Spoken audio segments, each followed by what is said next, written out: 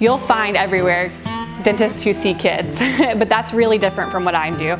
I am a board-certified pediatric dentist, so I did my 4 years of college, my 4 years of dental school, then 2 years of a pediatric-specific residency, and then beyond that, studied for an entire year to become board-certified. I love to learn because it helps me take great care of my patients, so taking your child to a board-certified dentist really means that you are ensuring they're getting the very best quality of care they can.